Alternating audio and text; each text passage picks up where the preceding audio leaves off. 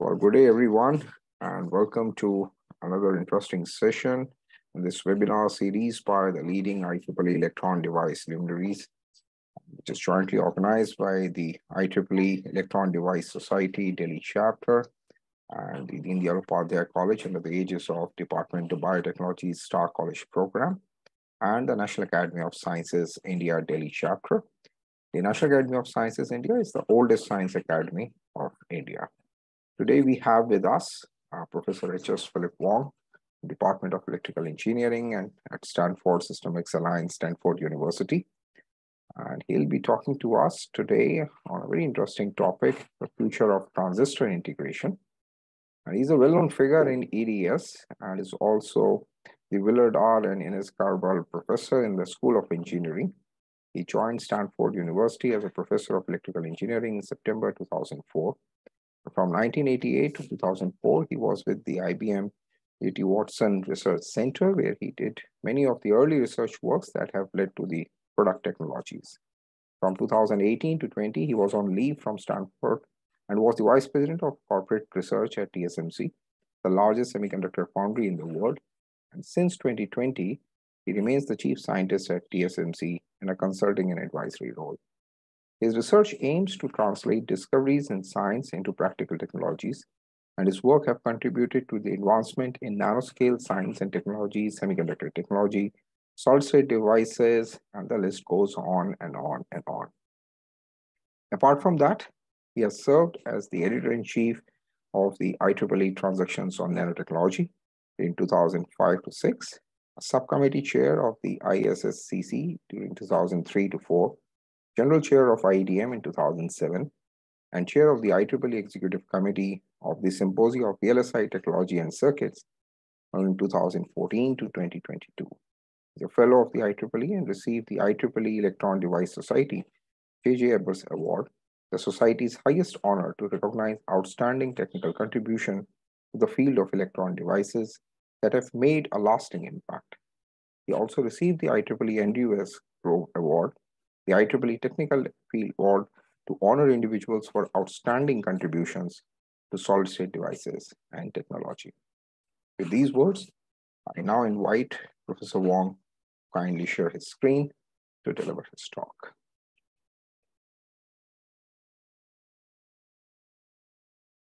Well, first of all, thank you. Thank you, Professor Susanna, for introducing me and then also inviting me to give this talk. It's really a pleasure and an honor to speak in front of you on this very important topic of the 75th anniversary of the invention of the transistor.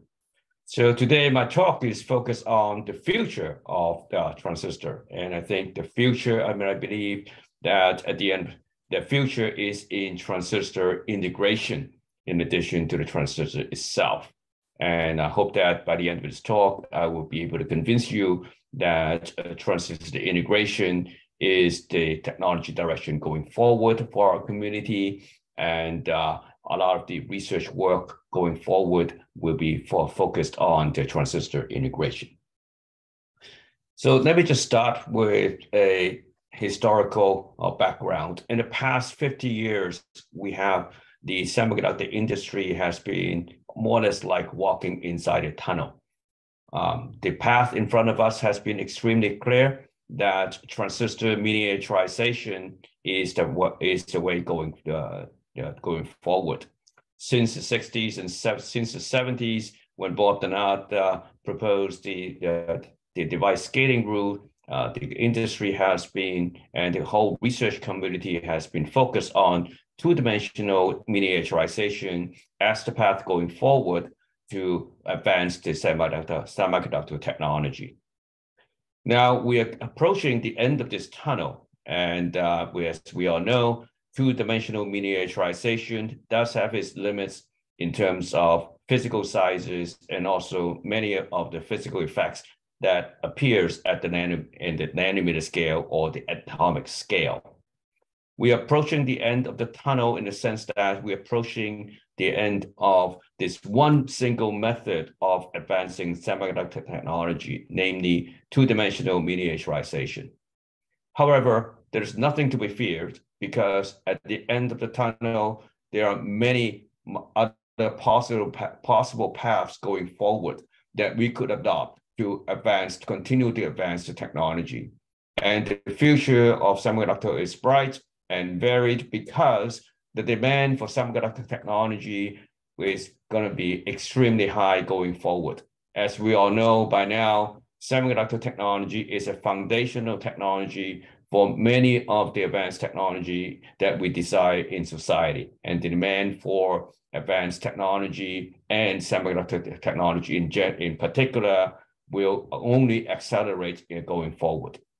Towards the end of this tunnel, there are many paths going forward, and in this talk, I would like to describe the many paths going forward.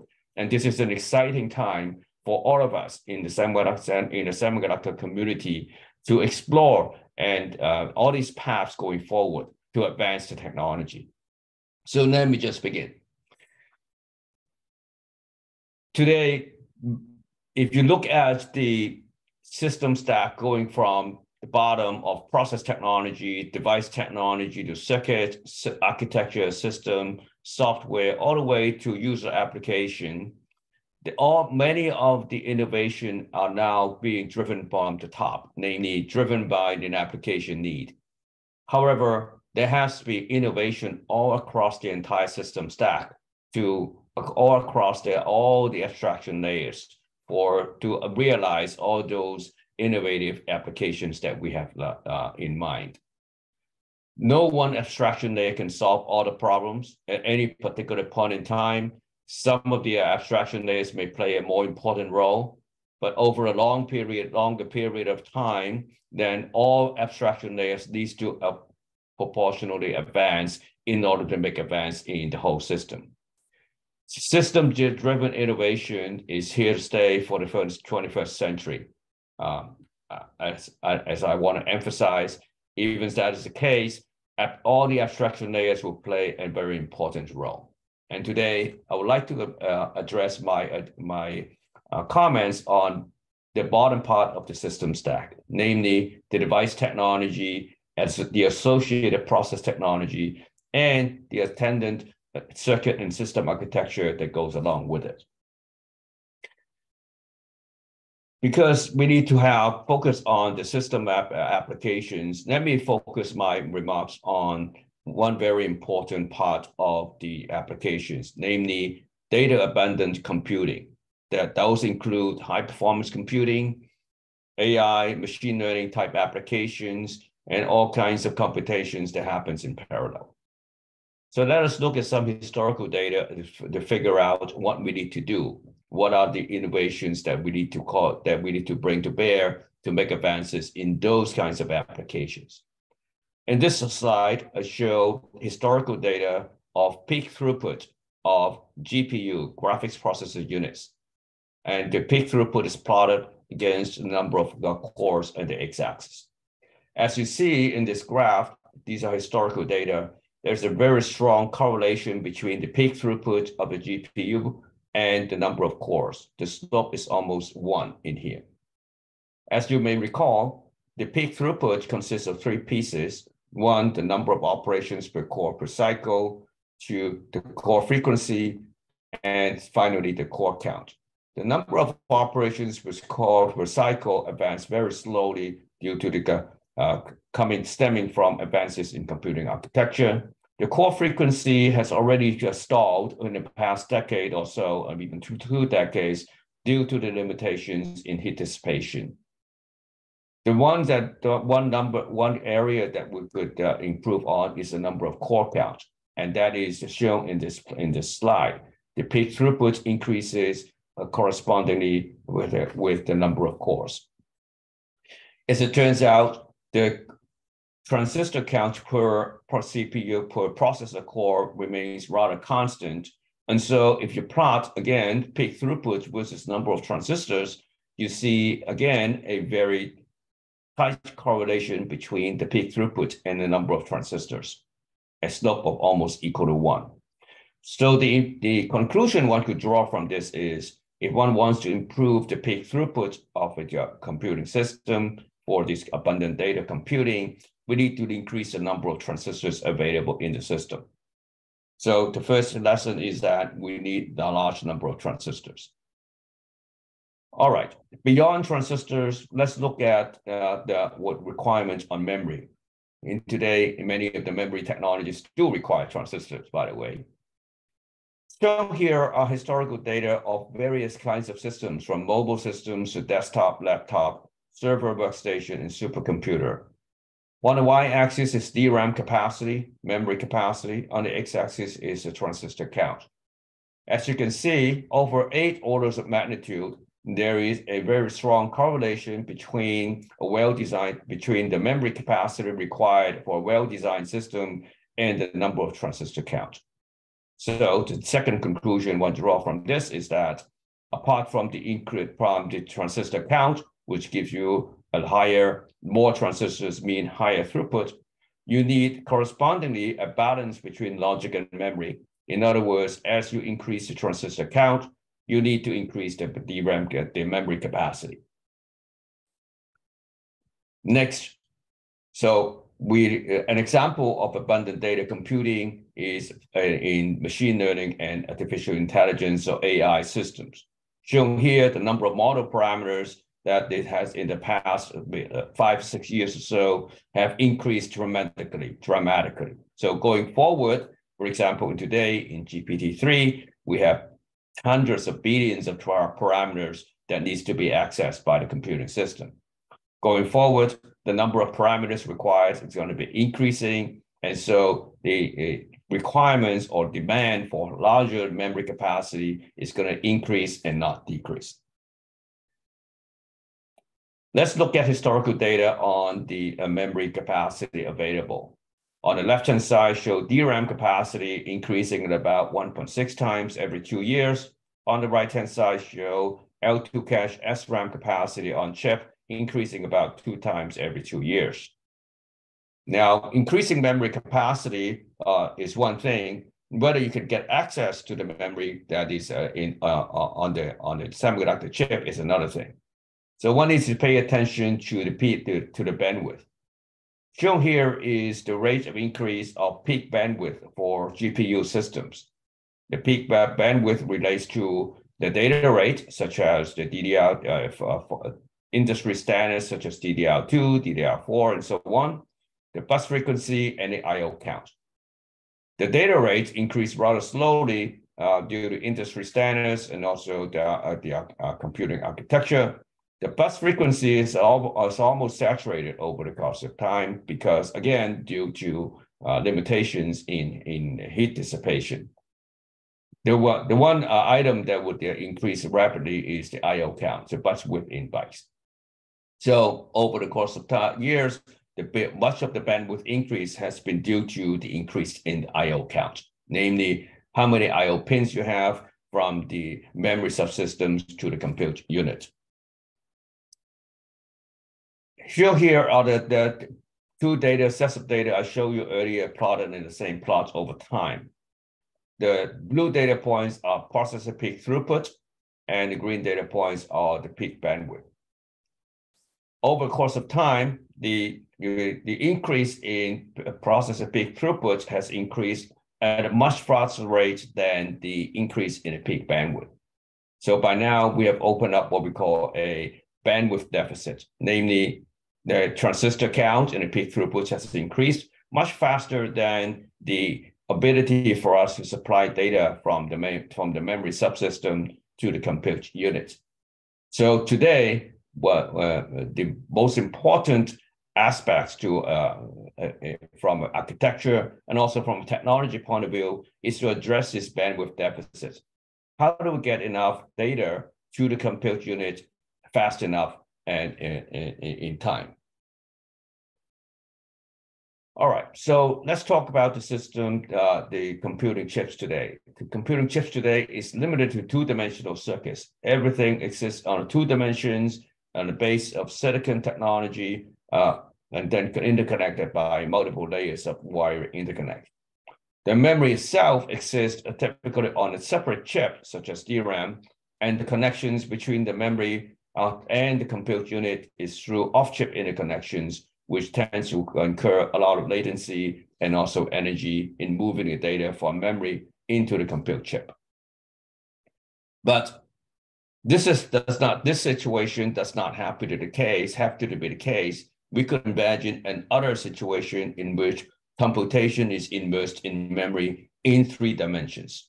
For example, shown in here, we can have multiple layers of logic and memory technology integrated together. There can be multiple layers of computing logic and multiple layers of memory technology integrated in 3 dimensions connected with ultra-dense vertical interconnections. We have done some analysis on systems like this and come to the conclusion that one could derive more than 100 to 1,000 times of energy delay product benefits if one could devise systems like this. Now, the natural question is, what kind of device technology that would enable these kinds of computation immersed in memory, which we call next 3D. The 3 stands for 3 dimensions. The technologies that would enable this next 3D situation, for example, in the logic side, it would be what we call upper layer transistors. Transistors that exist at the upper layer of the 3-dimensional next stack. Some of these transistor technology examples are, for example, high performance, high on current transistors such as carbon nanotube transistors, or very low leakage current oxide semiconductor transistors such as IGZO, ITO, and IWO. Those have very low leakage current and, for example, can be used in a gain cell memory. And also 2-dimensional layer materials that provide a medium trade-off between medium on-stage current and a medium off-stage current. Mostly can be useful for example, random access memory access, for example, and it's the RAM selector. All these transistors share a very common, several common characteristics. One, they can be made at low temperature, so they can exist in the upper layers of the 3-dimensional chip. 2, they have very low device profile, so that you can integrate many of them in 3 dimensions without drilling, and thus enabling vertical connections with low aspect ratio and high density. So 2 aspects are very important. 1, low temperature fabrication. 2, low device profile, so that you can connect multiple layers of them with low aspect ratio in the vertical interconnections. There are many such technologies that I just showed you 3 examples, but there are many such technologies that could be used for these next 3D chips. And for example, you can drive different kinds of transistors, such as what I mentioned before, carbon nanotube transistors, 2D layered materials, oxide semiconductors. But you can also integrate other things, such as memory technologies, such as resistor switching memory, MRAM, ferroelectric memory, and so on. And because, as I mentioned before, there has to be a balance between logic and memory, and there has to be high bandwidth access between logic and memory together.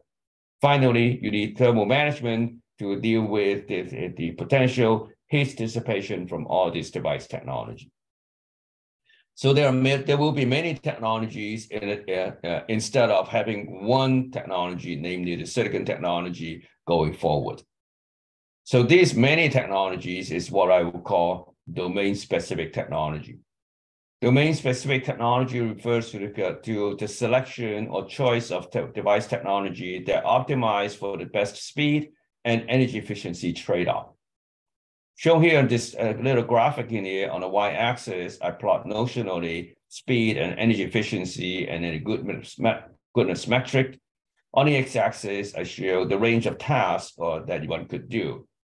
Silicon transistors can perform a wide variety of tasks, from low power to high performance computing, but because it has generally applicable for many tasks, the speed and energy efficiency is not exceptionally good.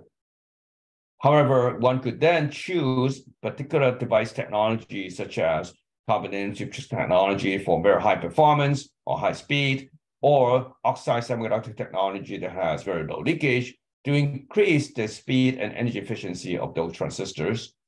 But because those have very high efficiency for a particular application, then the range of tasks that it can perform is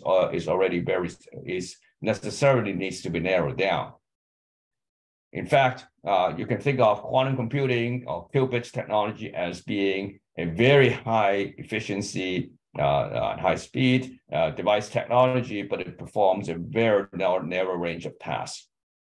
So we will see going forward is not just one device technology or one transistor technology that would do everything as in the previous 5 decades of transistor technology, but rather domain-specific device technology, both memory and logic device technology, that would have the best speed and energy efficiency trade-off. We already have some proof points in the current technology. For example, memory device, DRAM, SRAM, flash memory, their memory is already domain-specific. DRAM and SRAM and flash all have very specific application domain that they will address. And so therefore, those device technology are very domain specific. So let me give you some examples drilling down into some of the domain specific device technology that one could begin to think about or contemplate. Of course, these are not by no means the only device technology that we should focus on. I'm just giving you some examples of what we can think of. This first example is about carbon nanotube technology. It has very superior electrostatic control because its carbon nanotubes only has a diameter of about 1 nanometer. And this slide showed a very high performance transistor at 15 nanometer gate length transistors with a subthreshold slope of 65 millivolts per decade, showing very good performance coming from the fact that one is able to deposit and a very thin and low leakage gate oxide. We're consisting of 0.35 nanometer of aluminum oxide and 2.5 nanometer of hafnium oxide. So that shows that even for a new material, new transistor channel material, such as carbon nanotube, one could derive much better transistor characteristics than conventional silicon technology can do. But not only that, carbon nanotube transistors can be fabricated at low temperature and therefore can exist in the upper layers of a 3-dimensional chip stack. More recent work shown by researchers at TSMC show that you can lay down these carbon nanotubes on a very dense fashion, in a more predictable fashion, and reducing the bundling that typically occurs in carbon nanotube substrate preparation. So tremendous advances have occurred in this community. Not only that there have been advances in a single transistor level, but our colleagues at MIT, a former student, Max Schulacker, professor at MIT now, have been able to show that you can build an entire RISC-V processor with 14,000 carbon nanotube transistors, both P and N channel, and construct a RISC-V processors that are fully functional. So integration of transistor technology into this new transistor material into a technology into working systems has already been demonstrated. Not only that, you can do multiple layers of these. You can start with silicon logic on the bottom layer, carbon nanotube transistor logic in the second layer, RAM or resistive switching memory technology in the third layer, and in the top layer, you can have a carbon nanotube logic and sensor in the top layer, showing this 4-layer realization of what we call a next nanosystem. This chip has more than 2 million carbon nanotube transistors and 1 million cells of the RAM devices, kind of realizing that cartoon that I showed you earlier. We're not limited to carbon nanotube transistor, obviously. There are a lot of work in the community on 2-dimensional layered materials transistors, for example, monolayer molybdenum disulfide and other two-dimensional layered materials, such as tungsten diselenide and molybdenum diselenide. Shown here 2 examples, very good transistor characteristics, good substructural slope from various groups from Stanford, from Professor Eric Pop's group, and also Professor Jing Kahn's group at MIT, showing these transistor channel materials have very good performances. Other transistor materials that addresses the low leakage aspects of it are in oxide semiconductor transistors, in this case, indium tin oxide ITO transistors. On the left-hand side, we show 40 nanometer gate length transistors with very reasonable on-stage current, but extremely low off-stage current of less than 1 femtoamp per micron, almost 3 times, at least 3 times, 3 orders of magnitude lower than typical silicon transistor can offer.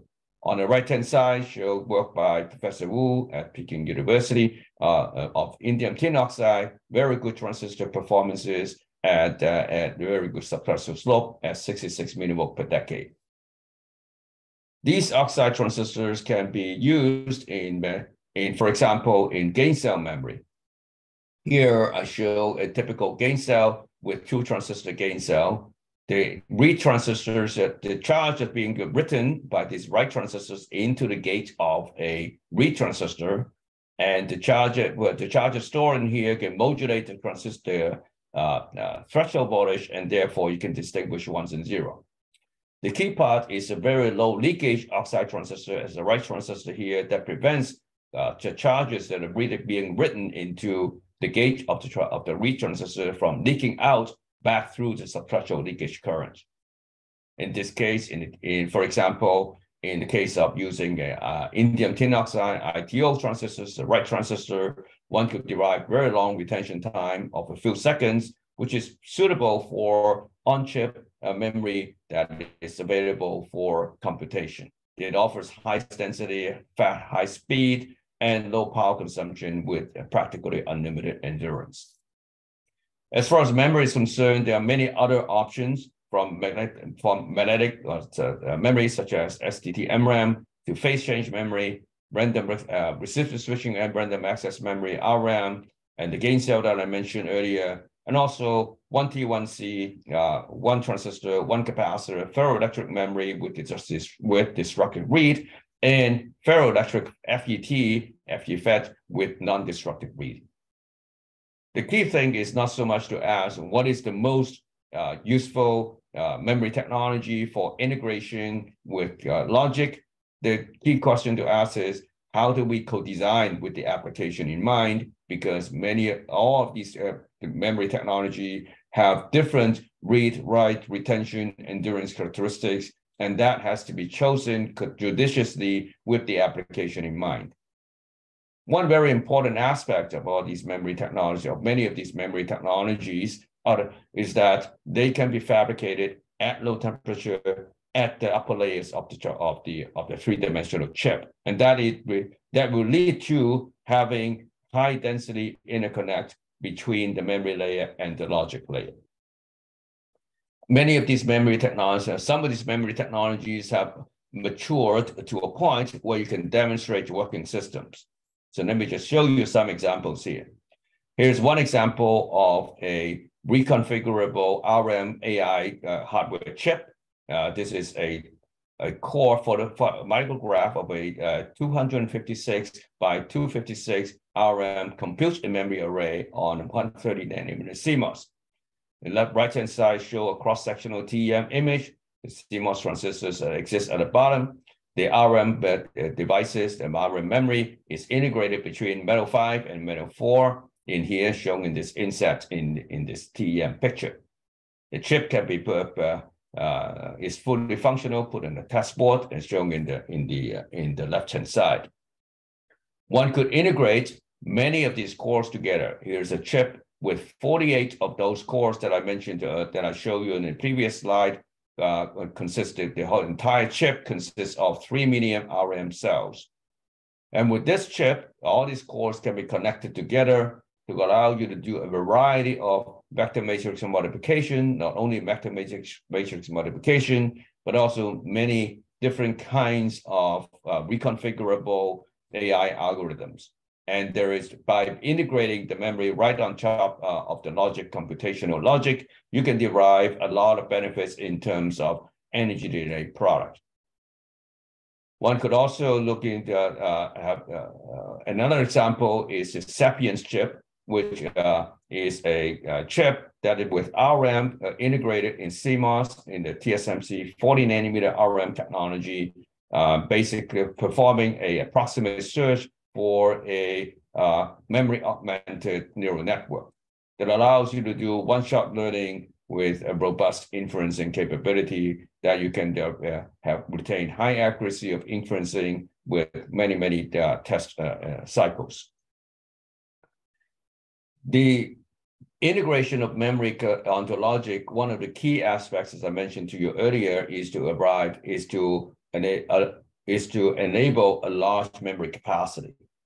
To enable large memory capacity, there are three basic avenues. One, two-dimensional downscaling in the XY direction, which is what we have been doing for the last 50 years. Two, adding three-dimensional layers, which the 3D NAND community has been doing for the last decade or so in the Z direction, so X, Y, and Z. Finally, storing multiple logical bits per memory cell, which has been the case for NAND flash memory. So by combining X, Y, Z, and L, you could achieve large memory capacity. Now, large memory capacity standalone will only give you large memory capacity, but the bandwidth may not be too high. So the key thing is to integrate logic with memory. And today there are many technologies that, for example, copper-to-copper hybrid bond that allow you to integrate and decouple the fabrication of a logic with the fabrication of the memory itself. Shown here on the left-hand side, I show a vision, a cartoon of a three-dimensional vertically integrated RM, copper and copper hybrid bonded to CMOS logic so that you can have high-density interconnects between the memory and the logic itself. Using this bonding technique, it essentially decouples the memory fabrication from the logic fabrication. It is not this kind of a scenario is not limited to 3D NAND or 3D RM, but also here's another example of three-dimensionally integrated gain cell memory with CMOS logic. We could have a CMOS logic with a nanosheets and a high-performance logic at the bottom, and then integrate gain cell memory on top, as I showed you earlier with the indium tin oxide transistor, which can be fabricated at very low temperatures, and therefore you can add multiple layers of this gain cell memory on top of the computing logic. So to just summarize, that our vision really in the field of future is what we call next 3D chip, with compute memory integration of various kinds of transistors and memory in a three-dimensional stack, connected in the vertical direction through ultra-dense 3D vertical connectivity. In fact, the same scenario could be extended to many other device technology that could be integrated together in 3D. I mentioned earlier that we need to have domain-specific device technology, and those domain-specific device technology are not limited to memory and logic integration. For example, what we could integrate memory, of course. We could also integrate photonics, spintronics, power electronics, nanomechanics, sensors, actuators, RF, millimeter wave, or even quantum computing into the CMOS logic. This is a situation where what we call CMOS plus X, where X refers to any of the domain-specific technology that one could integrate onto the baseline CMOS. It will bring in new applications, new markets, and has very broad societal impacts. So the future is really in system integration, including an end-to-end optimization of design and innovation. We already seen domain-specific architecture at the upper levels of system stack, such as AI accelerators that are domain-specific in the architectural world, and also software and systems that are application domain-specific. Going forward, we will also see domain-specific device technology that caters to a very specific application in mind. And the key thing is that we need to be able to integrate all these domain-specific technology into a holistic system.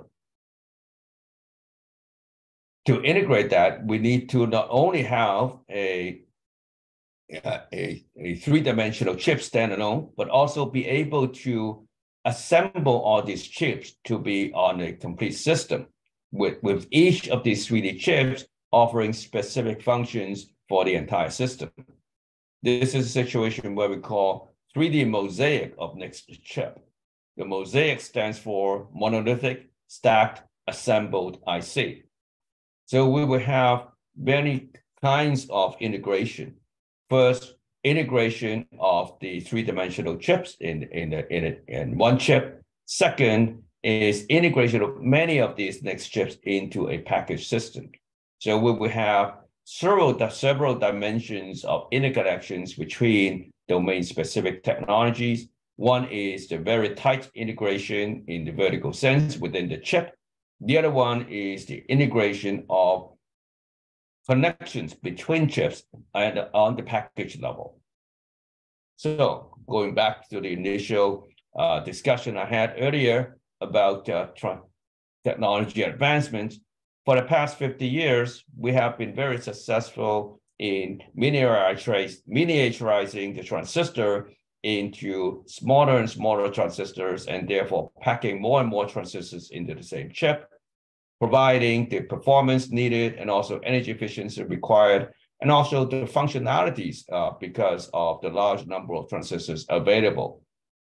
And memory, again, also memory technologies also consist of transistors. Now, in this path of 2D miniaturization, we're coming to an end because we are approaching an end because of the physical limitations of individual atoms. But going forward, as I mentioned earlier in this talk, I hope I convinced you that going forward, there will be many paths going forward that will continue to advance the device technology. And these many paths consist of domain-specific device technology and consists of integrating these device technologies together. So the path of research work and development work going forward is in developing those domain-specific device technology and finding ways to effectively integrate all these device technology, diverse device technology together into a holistic system that is designed end-to-end with an optimization that has the application in mind. With this, I would like to thank my sponsors. We're part of the Stanford SystemX Alliance, a collection alliance of more than 35 member companies, from materials to device technology to system applications and user applications. I would like to thank my sponsors from the SRC, Semiconductor Research Corporation, the JUMP program, the PRISM Center and the CHIME Center, the National Science Foundation, and also Department of Defense, and also DARPA, the ELI 3D SoC program, as well as some of the memory technology memory research I've been doing are supported by member companies of the Stanford Non-Volatile Memory Technology Research Initiative and MTRI. I'd like to thank my students who are the inspirations for many of the ideas that I showed you earlier in this slide, and my former colleagues at TSMC who has been collaborating with us on many of the concepts that I showed you earlier. With that, I'd like to thank the opportunity. Thank you for the opportunity to give this talk. Very important for this very important occasion for the invention of the transistor and the Electron Society, Devices Society, and also the IEEE in general. Thank you, and I'm happy to answer questions for you. Well, thank you very much, Professor Wong, for taking us through this journey of last 75 years and how important the invention of transistor has been, and especially the last few years, where one can see we are moving from 2D to 3D, all kind of new architectures, and that is definitely going to open up new avenues for the researchers to take up these particular challenges. Well, with this, I have a few questions which have been shared by the attendees. Let me just share my screen so that everyone can see those questions.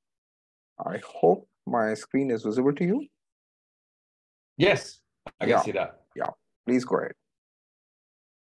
So let me just go step by step. The first question: how can we get P-type and N-type CNT? We could do this very similar to conventional silicon transistors by doping the source and drain, doping the source and drain extension region, either P-type or N-type. You can get the corresponding CNT transistors.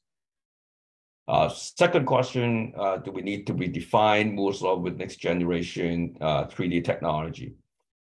This is a very complex question. Everybody have a different interpretation of what Moore's law is about. If you would ask, instead of going into what Moore's law is about, I would rather focus on what we have been doing in the past 50 years is two-dimensional miniaturization.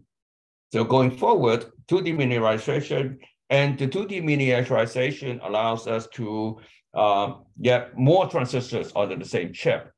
And so now the question, and as I showed you earlier in the presentation, that having more transistors on the chip is terribly important. How do we get more transistors?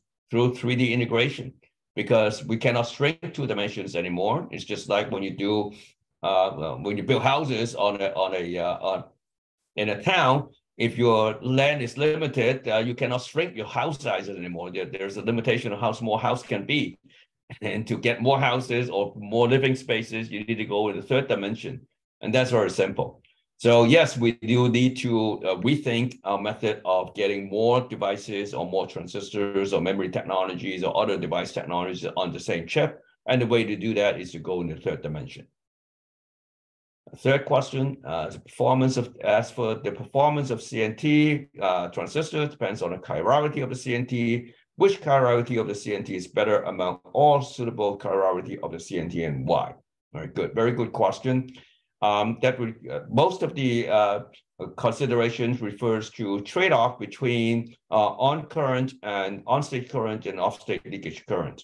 And we have done a lot of analysis by looking at a physically based transistor model and examining the trade-off between on-state current and off-state leakage current, because the band gap would critically determine both the on-state current and the off-state current.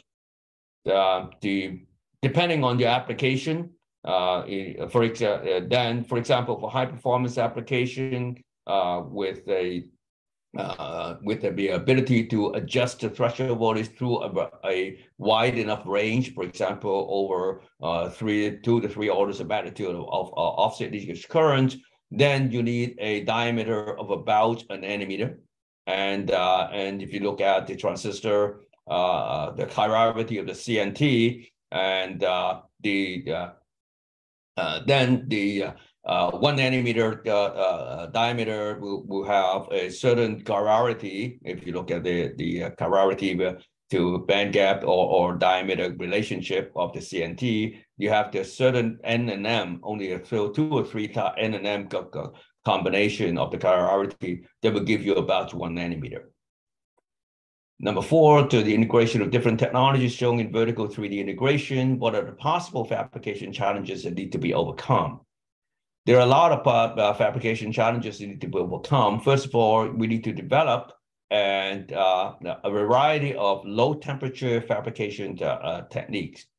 Some of the fabrication techniques that we rely on for conventional silicon technology, such as ion implantation, such as high temperature anneal, is going to be not very applicable in a 3D integrated chip. So we need new device technology, device fabrication technology that occurs at low temperature. We already see a number of them, such as low temperature atomic layer deposition and atomic layer etching, and so on. And we also need to be able to, because we're fabricating many layers now, not just 1 layer, but more than 1 layer, then there has to be very rapid increase in the processing throughput of any individual processing step, because we are increasing the complexity of the integration. We're increasing the number of steps required. So each step has to be much more efficient in terms of time. So throughput of fabrication is very important. So going forward, processing throughput is going to be an important fabrication challenge. In the past 50 years, we've been focused on two-dimensional miniaturization. That means we have been focusing on increasing the resolution of things that we can do. For example, increasing the resolution of patterning. But going forward, we have enough resolution. We need to increase on the throughput. All right, number 5, what's the property of fabrication of low temperature? What is the property of fabrication of low temperature? An important feature. And that's because at the low temperature fabrication is important because you need to fabricate not only the transistor technology, but also the wiring technology. Today, many of the wiring technology, well, not only the metal wires, but also the insulators cannot withstand the high temperature processes. So therefore, low temperature processes are important not only for the device technology, but also for the interconnect wiring technologies. And number 6, how the new nodes will be defined in the next generation 3D technology. In the past, that's a very good question. How do we define the new nodes? And when we think about defining new nodes, one essential feature of a new node is to denote or demarcate or signify advancement of technology. A new node should have an advancement in the benefits that it provides to the system. Benefits in terms of more number of transistors, or in terms of energy efficiency, or in terms of speed, and so on and so forth. So about 2-3 years ago, I got together with my colleagues at Berkeley and also at MIT and TSMC, and analyze the situation. How would one define new nodes going forward? I think the essential aspect of a new technology that provides additional benefits going forward is the density of devices, the density of logic devices, the density of memory devices, and the density of interconnection between memory and logic. So I think going forward, instead of a feature size, which was the key aspects of two-dimensional miniaturization, instead of the feature size, we need to look at the device density. That increasing device density will provide the functionality, will provide the energy efficiency, and provide the speed of the system for a new technology node. So therefore, new nodes or new advancements of device technology will be paced by the density of devices. So number 7, could you comment about the evolution of strain into the FETs, particularly in case of 2D, 3D integration, and how it would affect the device performance? Can this be resolved by epi-layer engineering? Since contact resistance can be an issue for 2D FETs, does it impact the integration of those devices? All the questions you mentioned are very important. Strain, contact resistances, and so on, and engineering the strain are very important. So those materials related questions are all part and parcel of the development of transistors. So all these questions are really important to bring these, for example, in this case, you mentioned two-dimensional layer FETs, to bring these into a device technology. Number 8, which dielectric materials better between lanthanum oxide and hafnium oxide? If lanthanum oxide is better than hafnium oxide, then why most of the researchers are using hafnium oxide? These are very specific questions that tie into the particular application domain, because there's no one thing that will satisfy all the requirements of an application. So therefore, whether something is better than something else really depends on what are you going to use it for. So it's very difficult to answer this question in a generic sense that one is absolutely better than the other. It all depends on how you're going to use it. Number 9, as devices scale down, the performance of 2D FET can be affected by quantum confinement effects and the increased influence of surface states. How can one optimize these for integration at a larger scale? Yes. irrespective of whether it's a two-dimensional FET or one-dimensional CNT or oxide semiconductors or even conventional silicon transistors, they are all affected by quantum confinement effects and also increased influence of surface states because the surfaces are beginning to dominate over the bulk materials. So we need to really look into this in a holistic way and include all the impact into the design and of the device. So the new effects such as quantum confinement, surface states, defect states, and also isolated defect states as a surrounding the transistor itself, they all come into play in finding an optimal design point. Okay, thank you, Professor Wong. Let me just stop sharing for a while. Let me just see if there is another question. Yeah, I can see that. I think perhaps this is the last one. Maybe we have a quick 2 minutes and just take up the last one. I'll just share my screen again.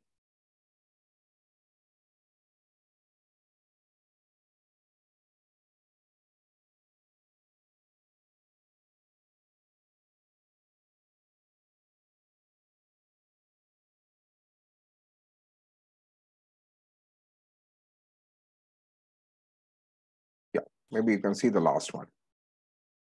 Okay. All right. The last question. Okay. Well, great to see my friends from Lehigh and the Sherman Fairchild Lab. Thank you very much, and it's really a pleasure to see you there.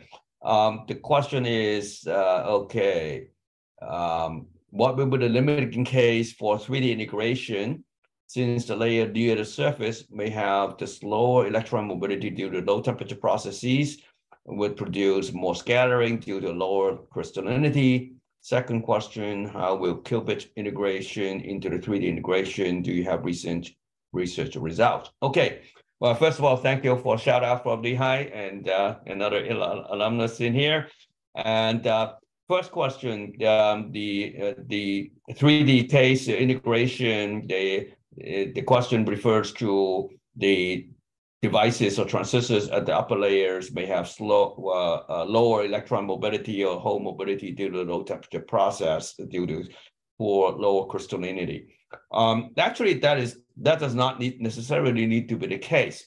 For example, 2D layer materials can be grown in larger single crystal of 2D layer materials, and they do have reasonably good electron and hole mobility. And also common nanotube also have very good electron mobility and hole mobility, even though they can be fabricated at low temperature. So the lower electron mobility, low temperature process probably only refers to silicon transistor or silicon, polycrystalline silicon or amorphous silicon. But if you move to other materials that can be synthesized and then maybe transferred to a substrate, then they can break out from this conundrum of poor crystallinity or lower crystallinity for materials in the upper layer and the three-dimensional stack. So the short answer to that is that new materials will break out from this conundrum. Second question, how the qubit cell integrated into 3D? Do you have recent research results? No, I do not work on qubits myself, but I know that many of the qubit technologies, such as the IBM oxide, superconducting qubits, or even single electron transistors qubits, and so on, many of them could be, will be eventually be integrated, could be integrated in 3D. But today, of course, they're in 2D. For ease of fabrication, but they also use a very similar fabrication technology as the conventional semiconductor technology. And in terms of quantum systems, you would have the qubits at the very low temperature, and then with the CMOS integration, control circuitry at a slightly higher temperature. So there have been a lot of research work onto cryogenic operation of transistor technology. And so there are a lot of research work out there. But at this point, I think in terms of qubit technology, they're less about 3D integration. They're more about trying to get functionality and trying to get enough qubits fabricated together.